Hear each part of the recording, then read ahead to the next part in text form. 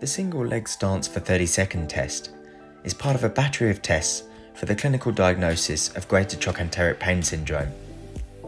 The participant stands side onto the wall with one finger touching the wall at shoulder height for balance. They then lift the foot closest to the wall, maintaining a single leg stance for up to 30 seconds. The participant is asked to immediately report the development of pain during this test by pointing to the area of pain.